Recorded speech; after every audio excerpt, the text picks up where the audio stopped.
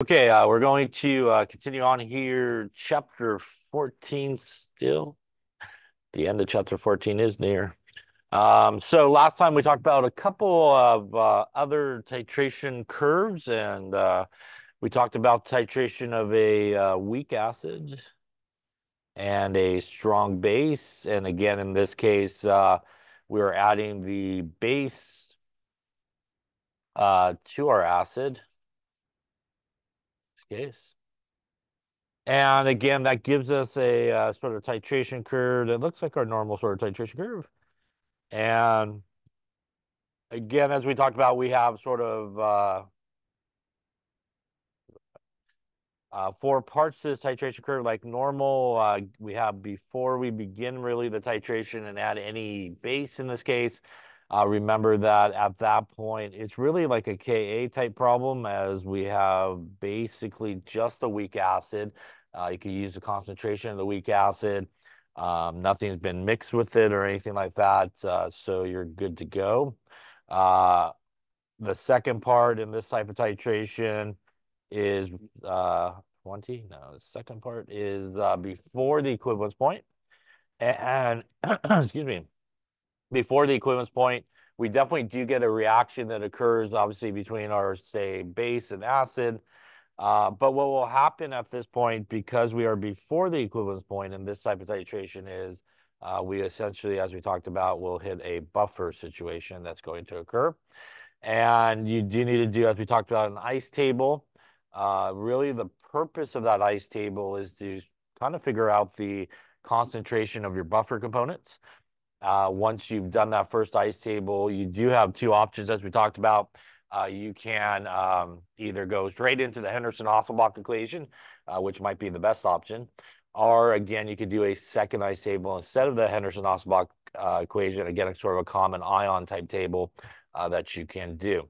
When we reach the equivalence point in this type of titration, as we talked about, which is sort of the third part here, which is the equivalence point, remember that that's the point where we have the same number of moles of acid and base, which means that all we will have left at this point is a salt that will go through hydrolysis. And that's because that salt does come from a weak acid.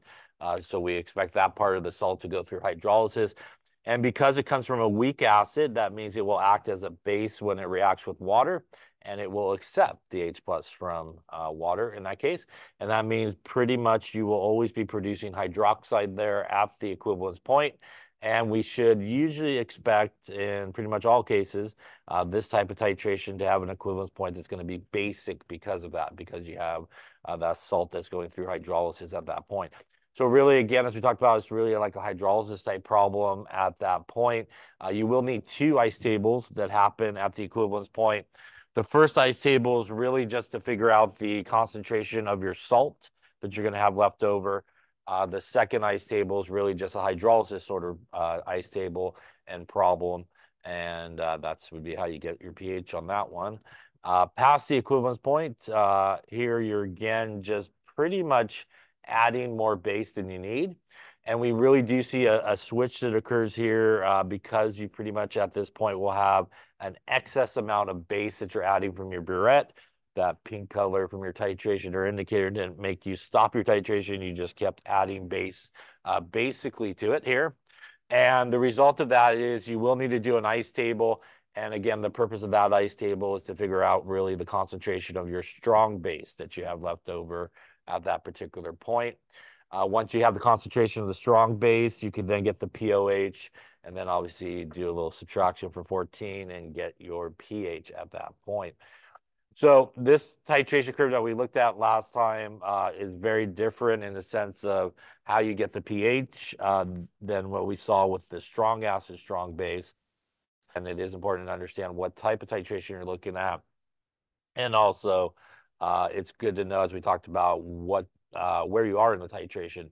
Because again, here, if you know where you are in the titration, you should really know what type of calculation you should be doing. And that just makes kind of the calculation part a lot easier rather than trying to figure it out sort of on the fly as you're kind of putting numbers in and stuff like that. The other type of titration we talked about there was a strong acid, I think, and a weak base titration. And in this setup for this titration, we are actually have the acid up in the burette, and we are adding it to our weak base. So because we're really starting with a weak base in this type of titration, uh, our titration curve actually looks opposite. We actually start high and we end low in terms of our titration curve. And we still have the same sort of four parts to this titration. At the very beginning here, before we start the titration, once again, the only thing that we have in the beaker is a weak base, which means it's just a KB type problem. So again, you can use the concentration of the weak base. You don't have to worry about using moles or anything like that because we haven't added anything, and it's just a normal sort of weak base type table. When we start the titration to before the equivalence point, much like the previous one we talked about there, you will basically hit a buffer at this point.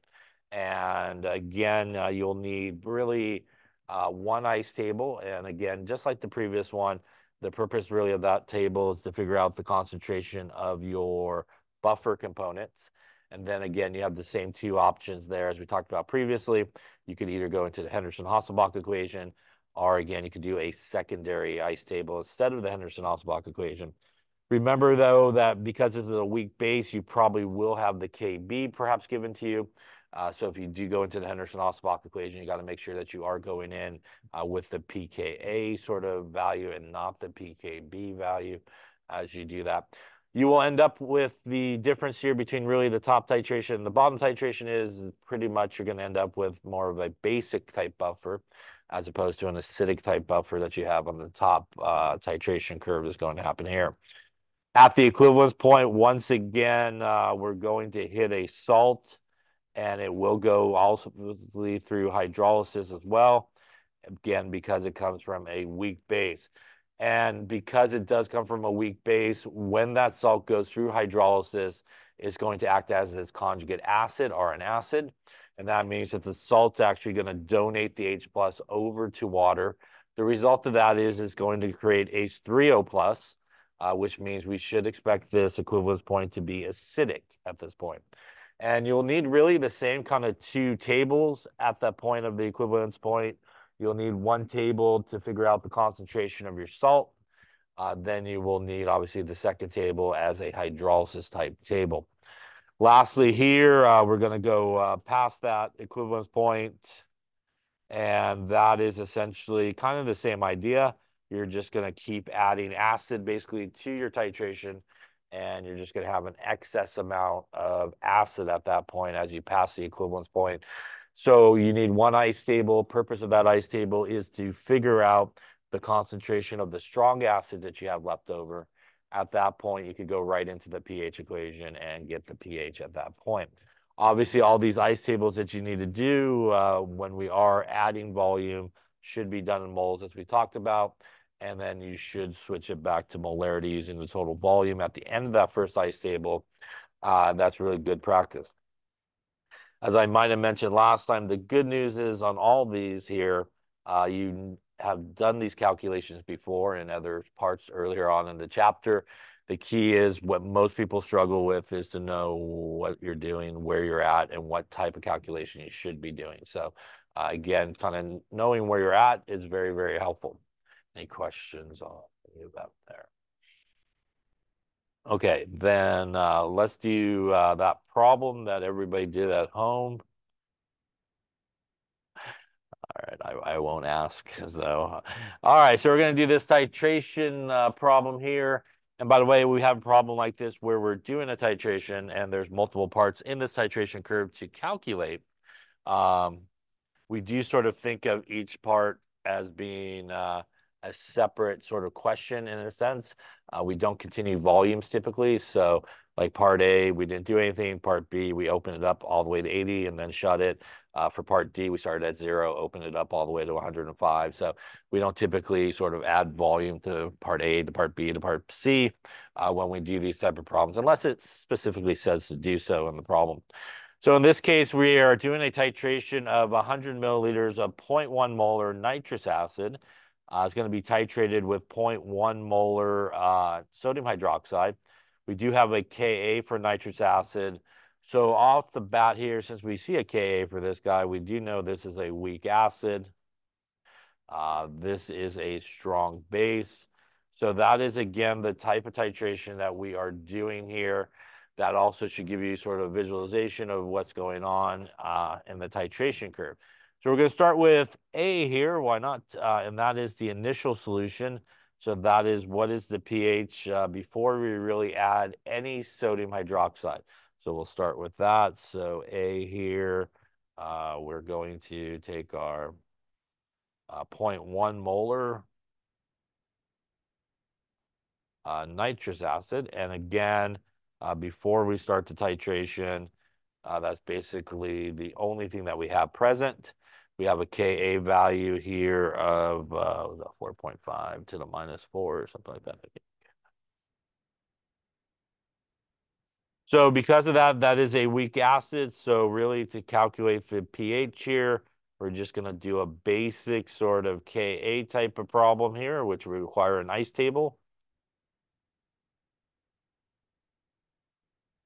Once again, we have not added anything, so we're good to go with the molarity here. So we could just put it in here. This is going to be a normal ice table with some zeros and x's. That means at equilibrium here, we will have 0.1 minus x, x, and x. This will go into our Ka expression here of our products over our reactants. That obviously equals our Ka value there.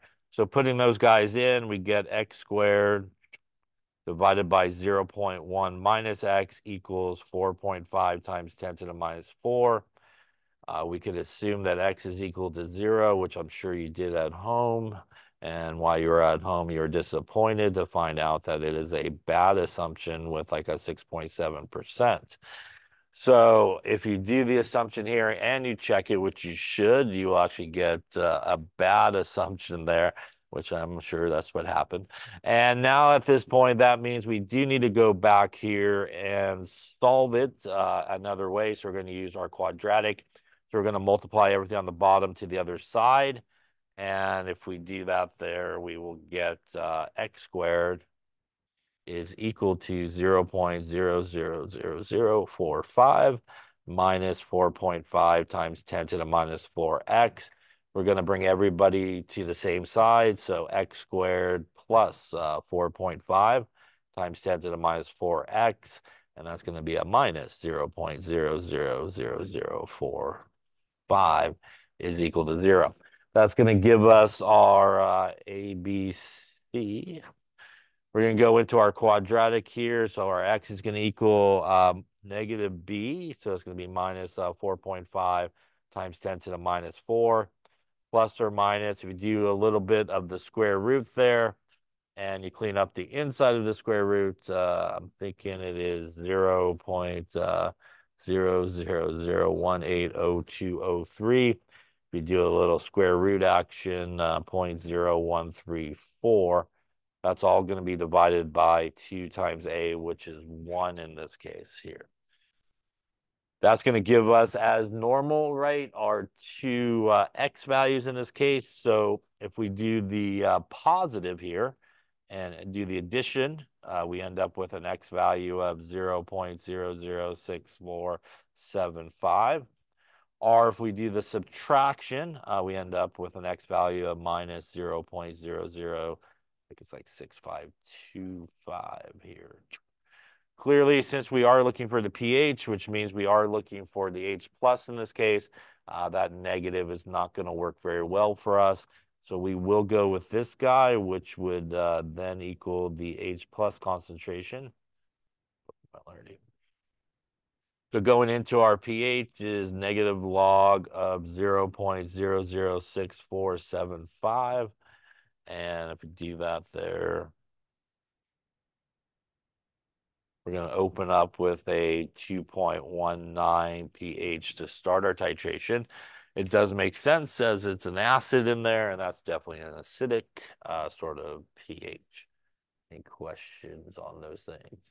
Again, a good reminder, make sure you do check your assumption. And again, we're going with the 5% rule.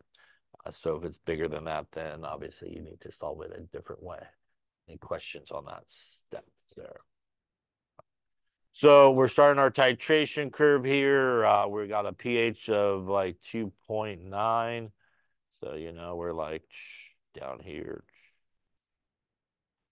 All right, we're going to then actually start our titration here, and we want to figure out what is the pH after we add 80 milliliters of our acid, our base.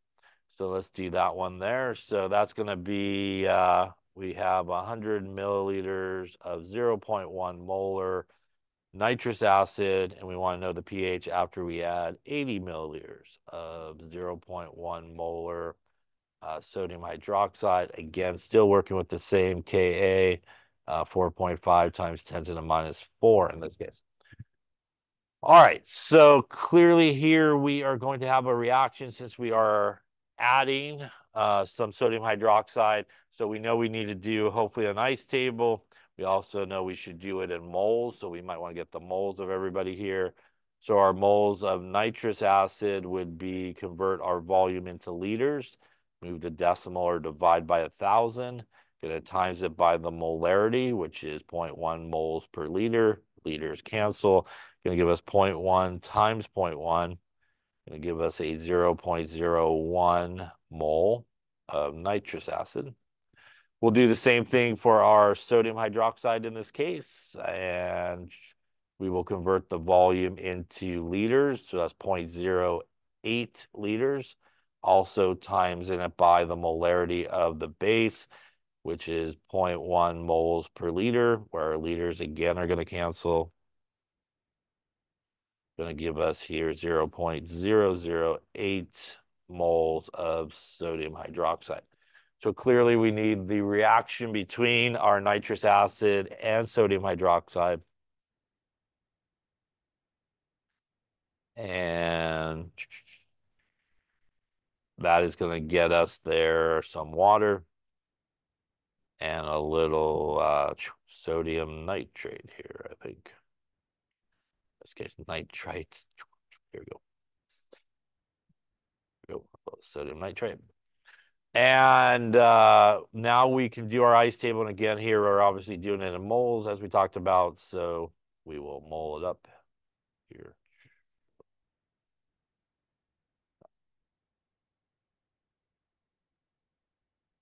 So initially here we do have 0.01 moles.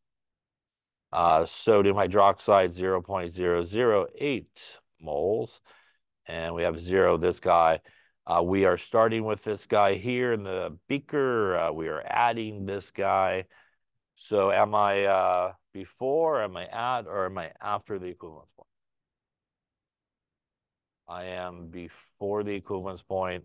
The moles of what I'm adding is less than what I'm starting with. So really right off the bat, I should know this should be what type of problem? Well, it should be, we'll see in a second. All right, we'll see. All right, so we will know the change here will be the sodium hydroxide, which will be minus 0.008, minus 0.008, and a plus 0.008.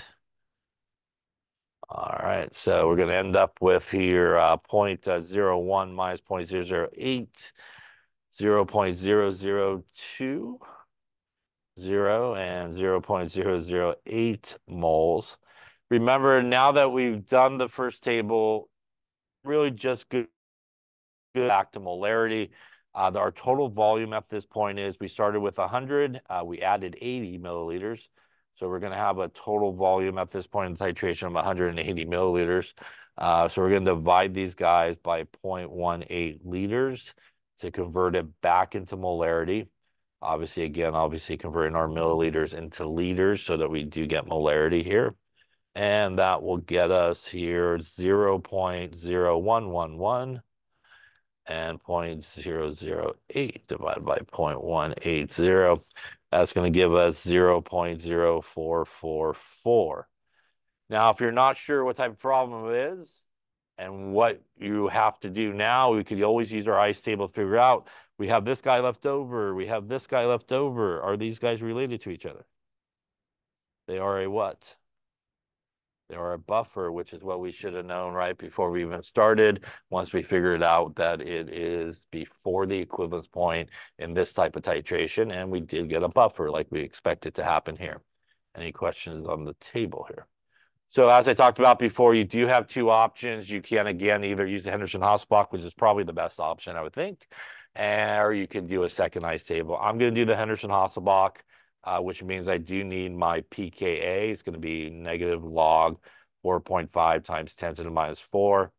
And that's going to get me here 335. So my pH will equal my pKa plus the log of the base over the acid. So we're going to do a 3.35 plus the log. Once again, our base is going to be this guy. Usually, obviously, has like a spectator ion, has one less hydrogen. And by the way, the other one is nitrous acid. So that seems like that should be the acid, right?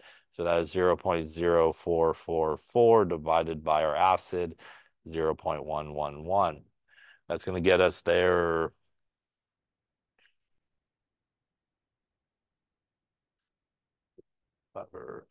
395 here on our pH. Any questions on that one there?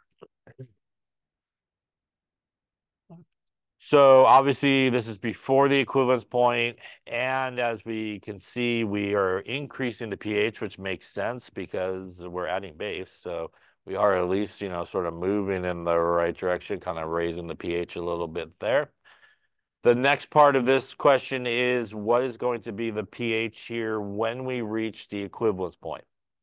So we're looking at now kind of jumping up to the equivalence point and kind of seeing where it's going to be. So let's take a look at that here. And that is, I guess that's C, huh?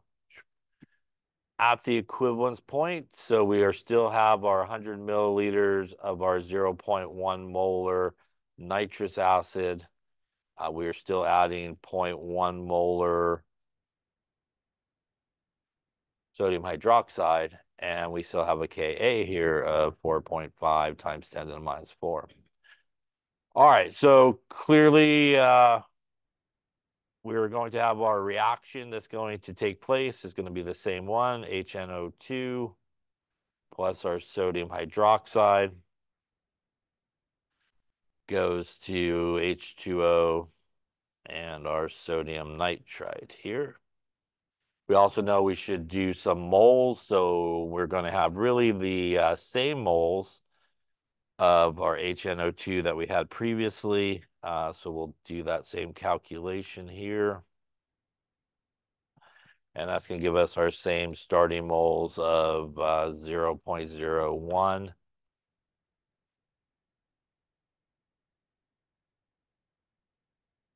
Now I am clearly at the equivalence point at this point, right? I do need the moles of sodium hydroxide, so I should know the moles of sodium hydroxide should be equal. So I kind of know the number, right? Because they has to be equal. And that's good because they didn't really give us a volume, but we will need the volume to reach the equivalence point, right? So we can figure out the total volume that's happening. The volume in this case to reach the equivalence point can be found a couple of ways. We could do a little, I'll do it up here, a little M1 V1 equals M2 V2 because this is a 1-to-1 relationship, so it's all good. So we could do 100 times 0.1 divided by 0.1, which gives us V2 will be 100 milliliters needed to reach the equivalence point. By the way, we now know the moles for sure that we need, and we already knew the molarity. which means we could also do a little molarity is equal to moles per liter. Liters is equal to moles divided by molarity, which means we could have took our moles and we could have took the molarity of our sodium hydroxide and divide it. Bless you. And again, if you did that, you will get 0.1 liters, which if you multiply by 1,000 is 100 milliliters. So that's another way. Again, you could kind of just use the molarity and the moles that you need to know to figure out the volume. And by the way, if they are the same molarity and it is a 1-to-1, you need an equal volume to get to the equivalence point. It's basically a quick way to do it as well. Any questions on any of the ways to figure out how much volume to reach the equivalence point? All right, so now that we know that, which we'll need a little bit later, we could continue our ice table here. By the way, we are at the equivalence point, which means in this type of titration, what type of problem should we hit? We should hit a salt that will go through hydrolysis. So let's see if we do, right? So change here is going to be minus 0.01, minus 0.01, and a plus 0.01. That means that we will end up with nada, nothing, 0.01 moles here. Now that we know our volume to reach the equivalence point was 100, and we started with 100, so don't forget about the other 100, our total volume in this case is actually going to be 200 milliliters, right? 100 plus 100, 200 milliliters. We will convert this guy into molarity, which you definitely probably need at this point. That's an explanation point on my calculator.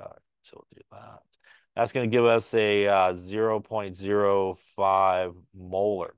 At this point, what we have left over is this guy, which, as you correctly said and we expected, we have a salt left over. And this salt, as we should expect, will go through hydrolysis because it comes from a weak acid. And when it goes through hydrolysis, it will act as a base to do that. So this is the part of the titration curve where we need a second ice table. And that's going to be an NO2 minus, which is the part that will go through hydrolysis, plus some water. And again, in this case, it's going to act as a base, which means it will accept our H plus, and it will make where it came from, and it will make hydroxide. Also, what we should expect is the pH at the equivalence point should be basic, right? By the way, we also need what type of K when we do the calculation? We do need a KB. We don't have a KB, we have a Ka, right? So again, these are things you want to think about as you're rolling through this. Our equilibrium concentration of our salts will become our initial concentration over here. And the rest of this table are just zeros and X's. So we're going to do some zeros. We're going to do a minus X, plus X, plus X. Going to be 0.05 minus X, X, and X. I'm going to get rid of what's on the bottom there, so I got a little place to write, I think. Okay, so as we just talked about a second ago, right, we do have hydroxide there on the product side, which is the big key of you should probably be using a KB value. Remember, if you have H3O plus or H plus on the product side, then it should be a Ka type situation. So this would be a KB, and that would be our products over our reactants. By the way, we should probably calculate that KB. So our KB here would be 1 times 10 to the minus 14, which is KW, divided by our Ka of 4.5 times 10 to the minus 4. That's going to get us here.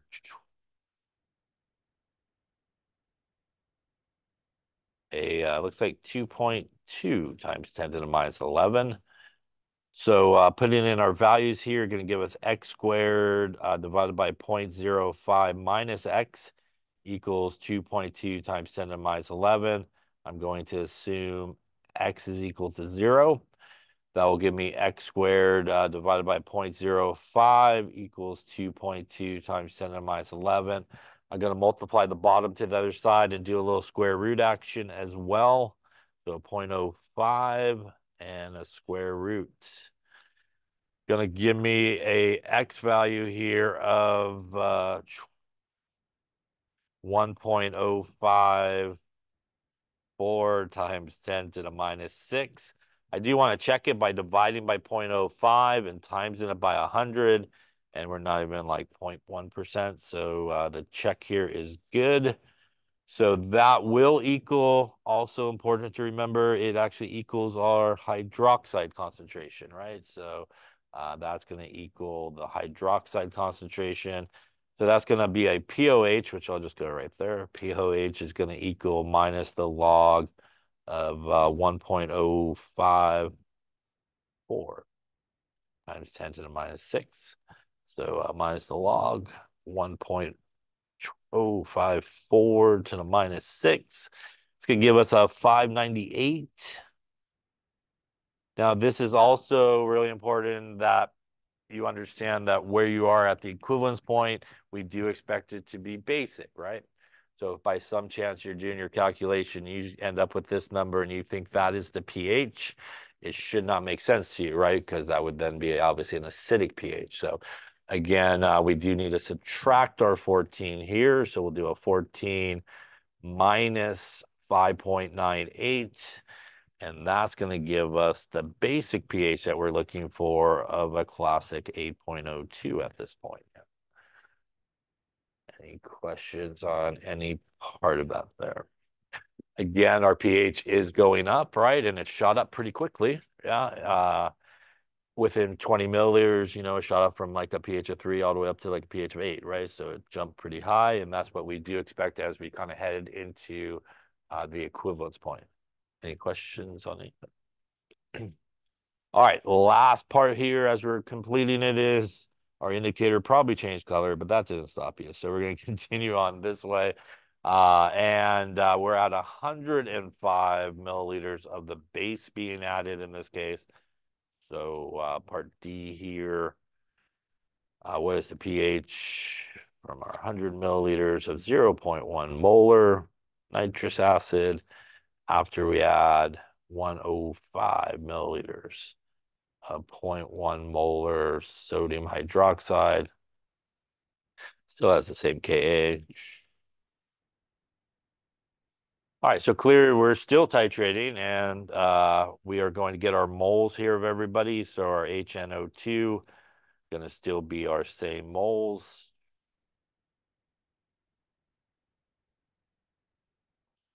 And again, 0.1 times 0.1.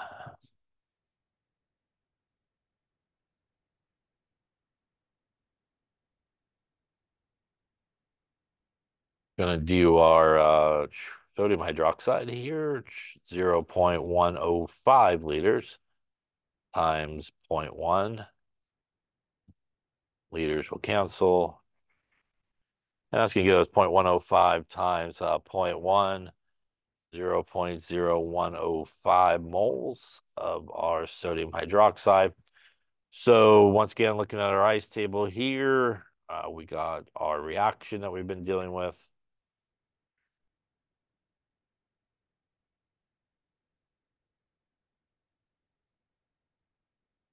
So initially here, we got 0.01 moles. We got 0.0105 moles, and we have 0. And once again, this is what we're starting with. This is what we're adding. And obviously, if we didn't have the benefit of the previous question, or part of the question, we should know that we are past the equivalence point at this point because the moles of what we are adding is more than the moles of what we started with. So we're definitely after the equivalence point.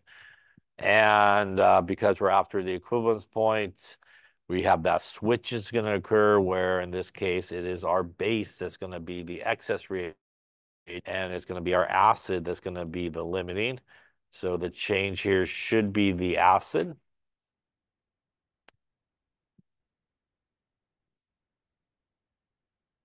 That means at equilibrium, we have none of the acid left over, which is what we would expect to happen, because at this point in this type of titration, we should expect some excess amount of base happening in this case, right? Our total volume is going to be 100 plus 105, so that's a 205 milliliter total volume. We could convert these guys back into molarity by dividing by the 205. And if we do that there, and maybe punch the right number in would be good as well, 0.002439 and 0.01 divided by 0.205. 0.04878. So here I got this guy left over. I got this guy left over. Is this a buffer Henderson-Hasselbalch situation? It is not, right? So again, because you have two numbers, don't put it into the equation. So here, as we should expect by knowing that we are past the equivalence point, this is the point in the titration where we're just dumping in base, right? So although the salt will go through hydrolysis, as we talked about, pretty much by dumping in that strong base, that's going to be definitely the major contributor here to the hydroxide in that solution. Remember, the salt's got to go find some water and do a little bit of reaction. So we're going to ignore the contribution of the salt at this point. And that means that essentially we have basically a strong base that's left over here. And that because that's a strong base, that's going to be our hydroxide concentration. And that means that we can go into our POH at this point, minus the log of the OH minus the log of 0.002439 minus log that. That's a 2.61. Once again, we're going to take the 14 minus that. And we're going to get our pH at this point, which we should expect to be fairly basic. And I would say 11.39 would definitely be fairly basic at this point. And it again does make sense because in this point of the titration, frankly, you're just dumping hydroxide in there, right? So the amount of hydroxide should jump really high, and we should get a pretty good jump there in our pH. Also, again, we see another kind of big jump in the pH, right? Only adding 5 milliliters in this big titration here, going from a equivalence point of 8 all the way up here to almost 12-ish or 11.4. And that's within 5 milliliters, a pretty big jump in pH as well. Any questions on any of those? Yeah. Why is everything a one-way reaction? Because technically speaking, this part is just the reaction between the acid and the base. The second ice table, for example, if you need to do a second ice table or that, would be more of an equilibrium because we're kind of creating these things, so we're just dumping them together.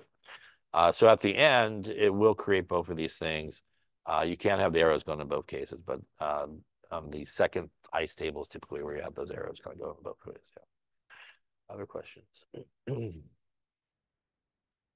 And the idea there is on the first one is sort of going to sort of completion and in a sense of where you're going to stop at that point. And then you'll have stuff in the solution that can set up an equilibrium. And then you would have the arrows going in both directions.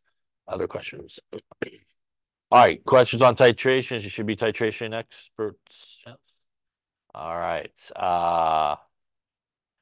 Did we talk about indicators last time? I forget. We didn't, no? Okay. All right, so the last thing we're going to talk about, did I just say last thing in chapter 14? I can't believe it. All right, so last thing here in chapter 14 is we're going to talk about acid-base indicators a little bit more. We've sort of been talking about it, I think, as we kind of been going through. But as I mentioned before, acid-base indicators, most of them are kind of like weak acids, and that's what really this shows. There's kind of a protonated form of the indicator, and that's what the IN stands for, is indicator here. And the H is like an acid has an H plus to give or accept, and a sort of deprotonated form of the indicator in solution. And if the ratio of sort of the protonated form to the deprotonated form is greater than or equal to 10, then really the color of the acid will be seen in the solution. And if it's opposite, if it's less than that, then you'll see more of the base. Now, as we talked about, pretty much all acid-base indicators work over a specific pH range. And obviously they go, most of them go from kind of one color to another color. And the idea, obviously, when you go to choose an indicator, not all indicators are the same. So it does depend on what type of titrations you're doing. So if you think about the titrations, we've been doing, or I've been talking about, there's certain equivalence point pHs that we sort of expect, right? In certain cases, we might expect it to be neutral. In other cases, we might expect the pH at the equivalence point to be basic or to be acidic.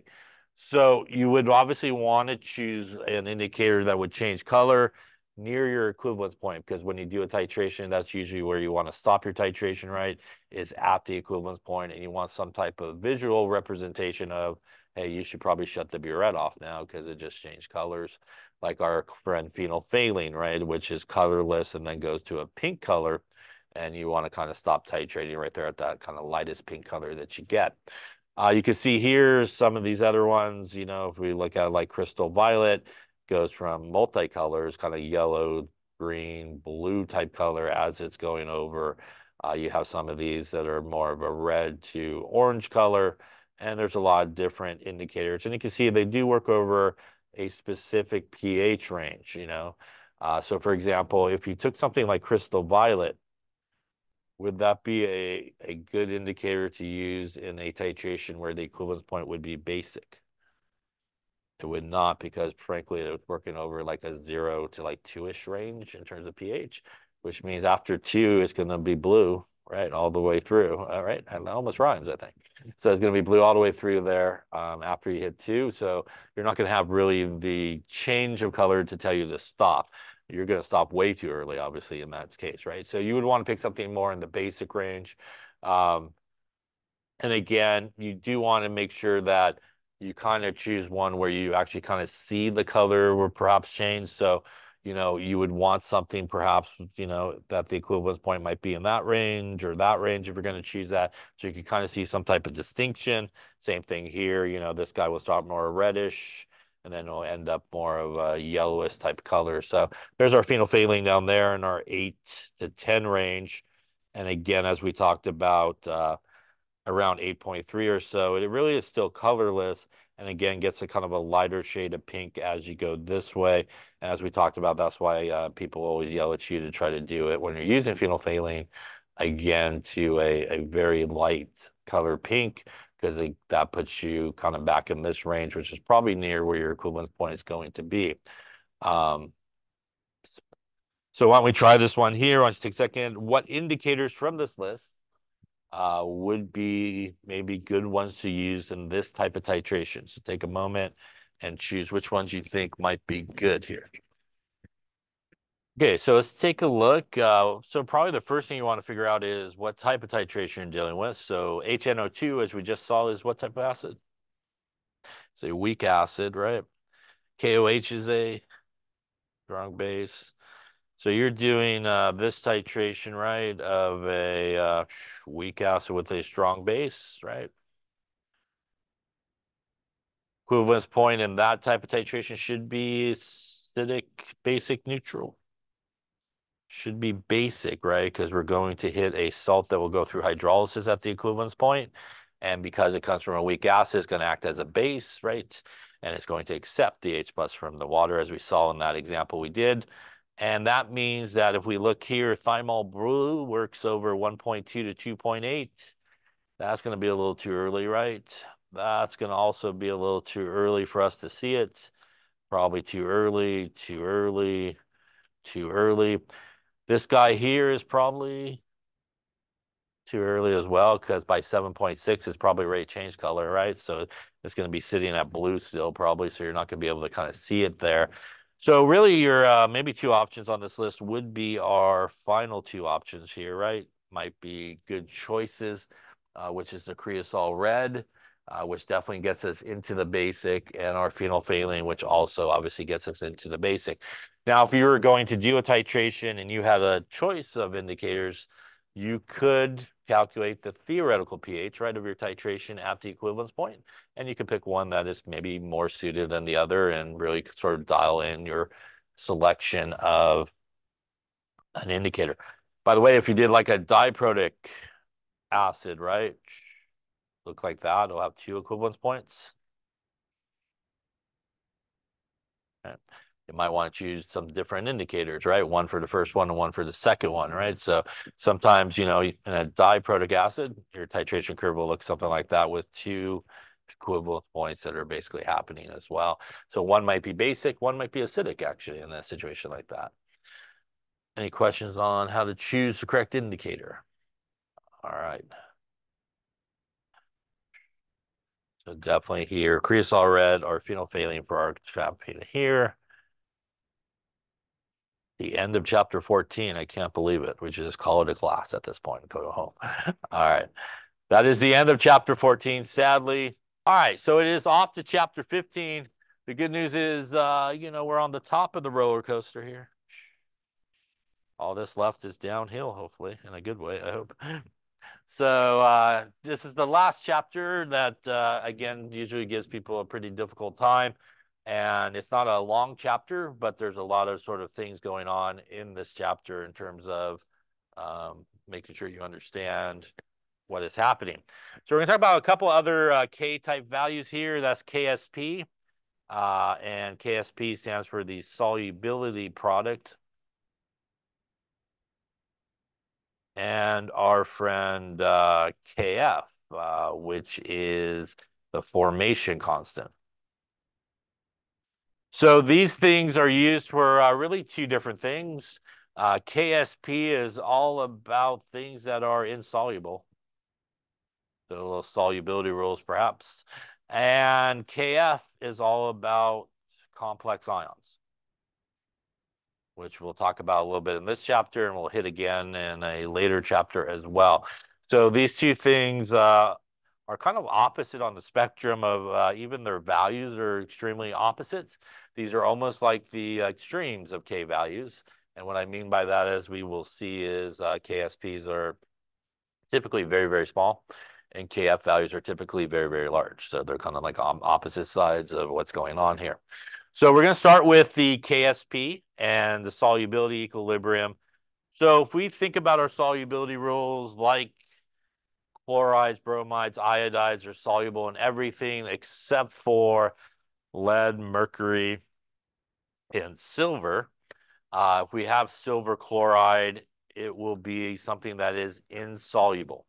Now, just because solubility rules tell you that it's going to be insoluble, even something that is technically insoluble and will make a solid will still, believe it or not, break apart a little bit. So a little bit of it will still break apart in solution. And because of that, it's able to set up an equilibrium. So like all those things where you look at solubility rules and they say this thing is insoluble, doesn't mean you only have a solid. Actually, in solution, there's a smidge of it is going to break apart into their ions. And we could write an equation for this, and this is typically how KSP sort of reactions are written. You typically have solid guys on the reactant side, and they typically go to aqueous ions on the product side. So it's usually solid on the reactant side, aqueous ions on the product side. And because it could set up an equilibrium like silver chloride here, we could actually write an equilibrium expression, which is the same type of equilibrium expression we've done before, which is our products over our reactant, except typically here in the KSP, since the reactant side is always solid, it's pretty much just products. So we just do products in this case. And that would be the concentration of silver times the concentration of chloride would equal the KSP value. And that again is known as the solubility product. Now we still do everything like we normally do when we write an equilibrium expression, because a KSP is no different than any other equilibrium expression. This has a little different subscript. We still use the coefficients as the exponents. So something like magnesium fluoride will break apart into one magnesium and two fluorides. So again, here we do need to take into account the coefficient when we write the equilibrium expression. Same thing here, silver carbonate, 2 and a 1. So we got to square the silver. And something like calcium phosphate, a 3 and a 2, which means we need to cube it and square it here when we write these expressions. So you could think of KSP as sort of the equilibrium constant for things that are typically found to be insoluble. As we'll talk about in this chapter, even things that are insoluble, our solubility rules say this, you should always get a solid when you throw these two things together. There are certain situations that can affect whether or not you will actually see the solid form. Things like concentration, pH, and common ions, and these type of things all play a role as to whether or not you will actually kind of see that solid form. So sometimes we're taught in like the previous class, like these are always going to happen no matter what. You throw these two guys together in any situation, you're going to get a solid that's going to form. And that's really not the case. The environment plays a big role as to whether or not you might see the solid or not see the solid actually form. So we can also use something to help us decide whether or not a precipitate will form, and that's our friend Q. And Q is also the same Q that we saw previously. That's the reaction quotient. If you remember, we used Q in a situation where we weren't sure if we were at equilibrium or not, and you calculate it the exact same way as you calculate K, which means, for example, if I wanted to calculate Q for this, it would be the concentration of silver times the concentration of chloride. Or if I wanted to calculate Q for this guy, Q would be the concentration of magnesium and the concentration of fluoride squared in this case. So you could do a very similar thing that we did with the original Q that we did, which is you could calculate Q and you could compare it to the KSP value, and it will tell you whether or not you would expect a precipitate to form. So if you calculate Q and it is less than the KSP value, you have an unsaturated solution. And as you might know, an unsaturated solution is a solution where you haven't hit the saturation point. That means you could take more solid and dissolve it pretty much until you hit a saturated solution. So you would not expect a precipitate to form. So again, if you put Q on the left and K on the right here, opposite of where it points, it is pointing towards the product side. And always in these reactions, the product side is aqueous. So you would not expect a precipitate to form. If you calculate Q and it equals the KSP, you have hit a saturated solution. And a saturated solution is one where pretty much you've hit the maximum amount of solid, right, that will dissolve at a given temperature, right? That's all based on temperature solubility. So the maximum amount that will dissolve at that. And really, you're at that point pretty much if you do anything more to it, you're going to get a precipitate. But technically, it's sort of in that transition point of most people would probably consider it going towards you would get a precipitate if you're exactly at that point, but you're pretty much technically at the point where everything should dissolve. And if you put any more in there, even like one little crystal, it won't dissolve. So you're kind of at that tipping point. If you calculate Q and it's greater than the KSP, then it goes opposite of where it's pointing, which is to the reactant side, and you would expect a precipitate to form. You have a supersaturated solution. And a reminder, a supersaturated solution is a solution that has way too much solute dissolved in the solvent.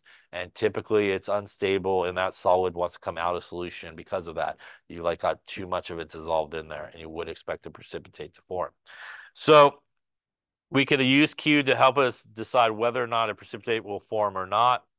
Again, a lot of this is based on solubility. So if you want to review your solubility rules, you can. But the good news is there's a lot of workarounds between that. If you don't really necessarily need to know extremely a lot about solubility, you should know at least those basic rules. It would probably be very helpful, but there is ways around it. Here's some table from your book of some KSP values, which you should not memorize at all. But what we do see as we kind of scroll around here the screen, there's a lot of super small KSP values. And KSP values in general are very, very small. And the reason that they're very small is these are things that are typically found to be insoluble. And if we think about our equation, which is pretty much our solid goes to our aqueous ions, where this is basically insoluble over here, and this is soluble over here. If I have a small K value when I reach equilibrium, do I mainly have reactants or products? If I have a small K value, I should mainly have reactants, yeah. So that means that you mainly have these guys, which is the solid, and they're insoluble. So that's why we think about these things as being insoluble, because for the most part, with these really small values of KSP, you pretty much have reactants, which means you pretty much have the solid guys still together.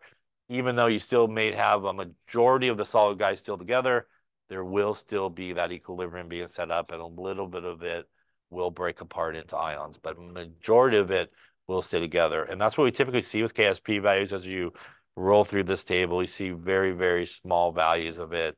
And again, that's going to cause you to have mainly the solid being there.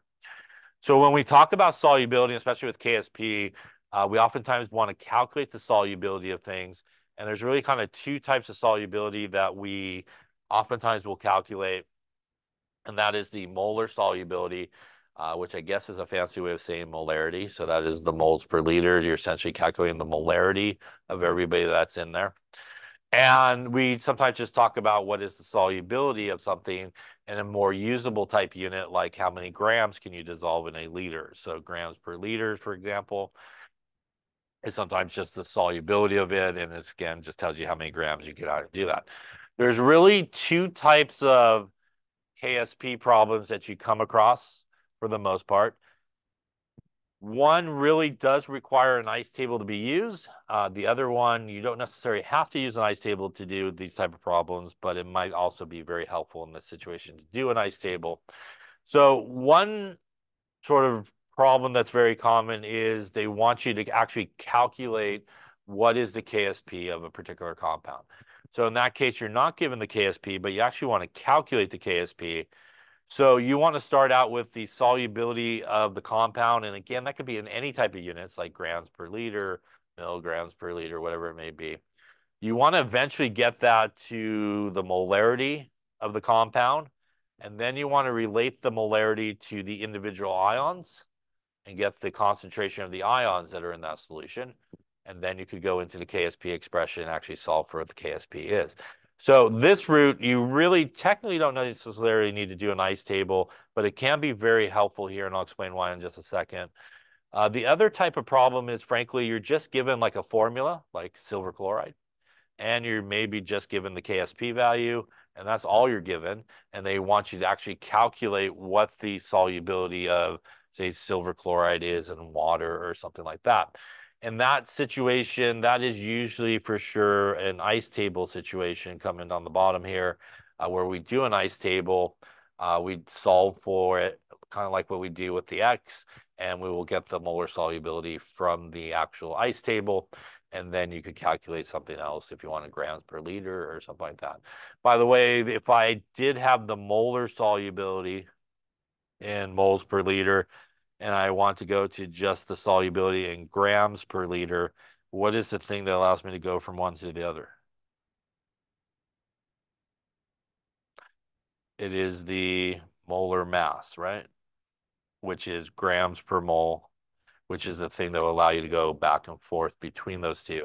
If you have the moles per liter, you can multiply it by the molar mass, right? And that'll give you grams per liter.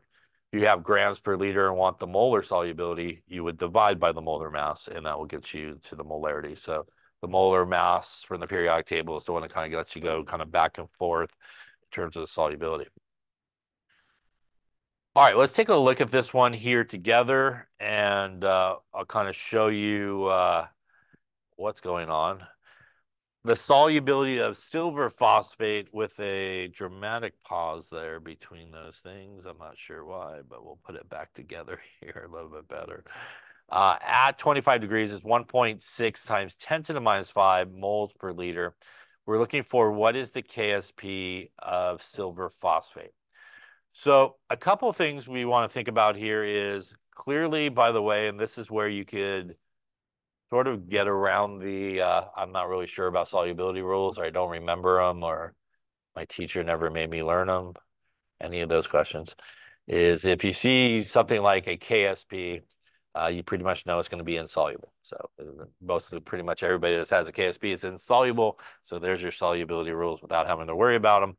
So we know that this guy is going to be insoluble because we're looking for its KSP, which means we know this guy is going to be a solid. But even though it is a solid, it will break apart into 3 silver ions and a phosphate. And we can write a KSP expression for this, which in this case would be the concentration of silver. And we do need to cube it because of the coefficient that's there, times the concentration of phosphate. And that equals our KSP, which is actually what we're looking for in this particular case. So I'm going to show you how to do it with an ice table, which is probably a good idea. And I'll explain how you could sort of shortcut the ice table if you didn't want to do it in this particular case. So we're going to do an ice table here. And when we do an ice table with KSP type problems, we do it a little bit different, but it's very much the same as what we've done previously. So initially here, we're not going to even obviously be concerned with our reactant side because it's solid, so it doesn't go into the expression, so we don't have to worry about it. We are going to go with zeros here because we're not given anything, for example, even though we are. We're going to pretend we're not. And in this particular case, we are going to do our minuses and our pluses. And since we're not doing anything on the reactant side, that would still be our minuses. Our pluses would still be on the product side. We actually typically do use a different letter here when we're doing KSP, and we actually use S instead of X. And S stands for the molar solubility, or the molarity, basically. If you want to still use X, you can, but a lot of times people will use S to stand for the molar solubility here. We still need to take the coefficient into account, so this would be plus 3S, and this would be plus S. That means that when we reach equilibrium, we basically have 3S and S. Any questions on the ice table here? And this is typically how you would do an ice table in a KSP type problem, that if you needed to do an ice table or wanted to do an ice table, this is sort of how you would set it up. Now, normally what we would do right at this point is if these were X's, and it doesn't really matter if it's X or S's, we would put this into our KSP expression.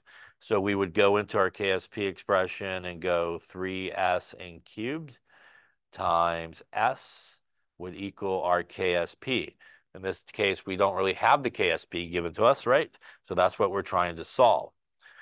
Now, we know that S stands for the molar solubility, and what they gave us right here is S. That is the molar solubility, 1.6 times 10 to the minus 5 moles per liter. So that means that all I have to do at this point is put in here 3 times 1.6 times 10 to the minus 5. I still need to cube it. And I get to times it by 1.6 times 10 to the minus 5. And that will give me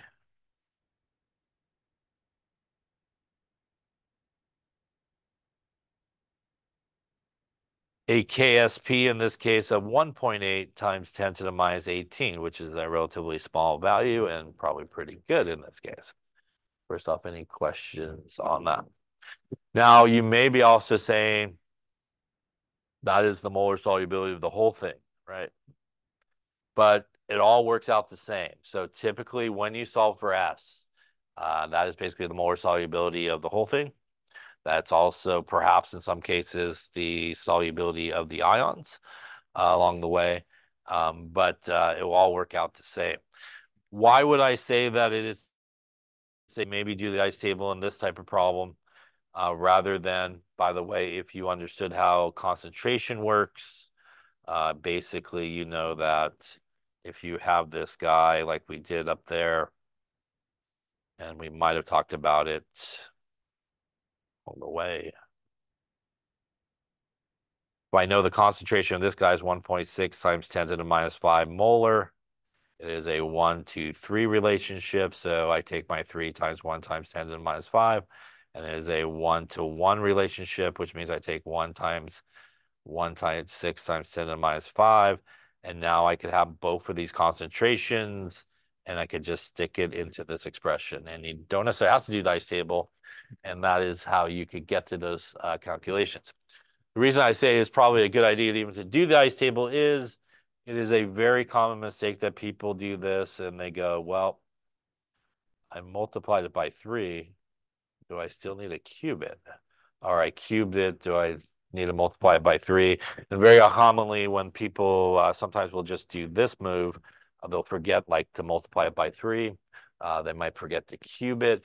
So sometimes the ice table, you can kind of see, oh, I gotta go 3 times S, so I should do the 3. So it is helpful to do that. But if you understand the concentration of an ionic compound to the concentration of its ions, you can really just figure out the concentration of the ions and plug it into the KSP expression, which is sort of like doing the ice table, but sometimes just seeing that, oh yeah, I do need to multiply this by 3, so I'm going to do that. I also still need to cube it as well, so you don't miss any of those type of things. Any questions on that? By the way, what that, if I wanted the concentration though of silver at equilibrium in this solution, it would be the number you get when you times this by 3, right? And for phosphate, it would be this guy, right? And I think that's because we do have 3 silvers, right, to 1 phosphate. So it's 3 times as concentrated in terms of silver as it is phosphate. Any questions on that one there?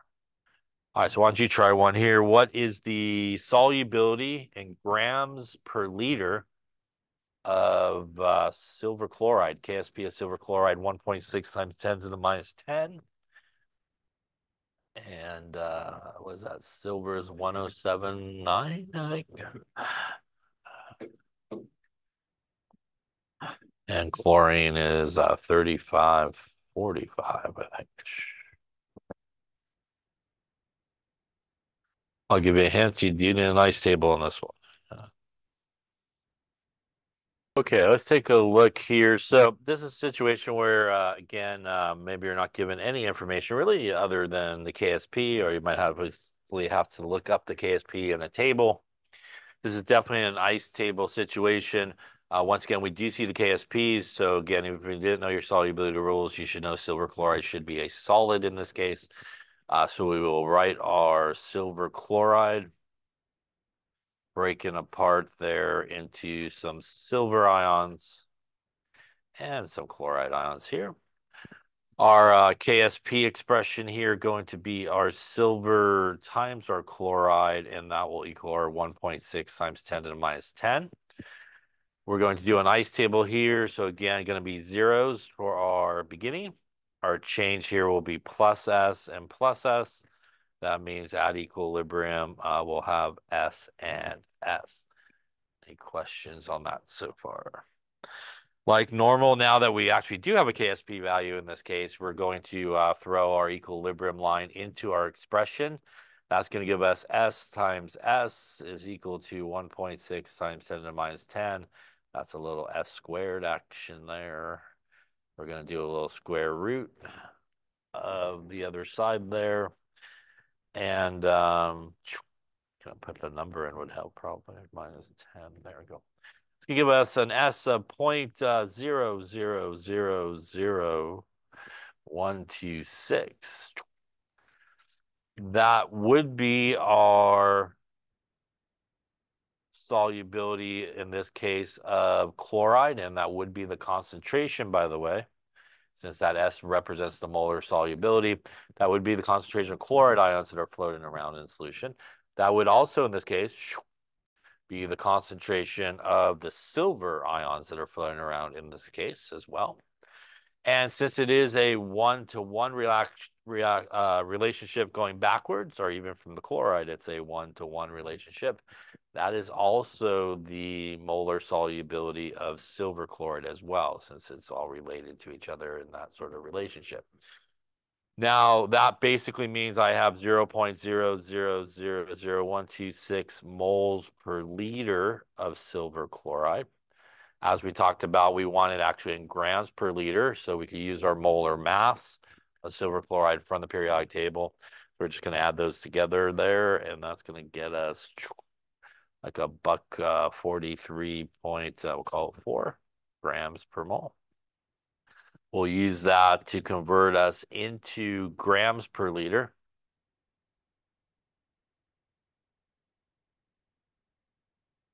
Moles will cancel, and we will end up with about 0.0018 0.1 grams per liter. And that would be technically the molar solubility here of silver chloride in water. Is that a lot? That number basically means that you could take 0.00, we'll call it 2, 0.002 grams, and that's how much silver chloride you could get to dissolve in 1,000 milliliters of water. Is that a lot? It's a very, very small amount, right? And that's why when we think about silver chloride, we think about it as being insoluble, because pretty much you could get a super small amount to actually break apart and be soluble. It's going to be very, very insoluble in this case. That's a very small amount that you can actually get to dissolve. Any questions on that? Yeah. All right, we're going to lay it up there for today, I think.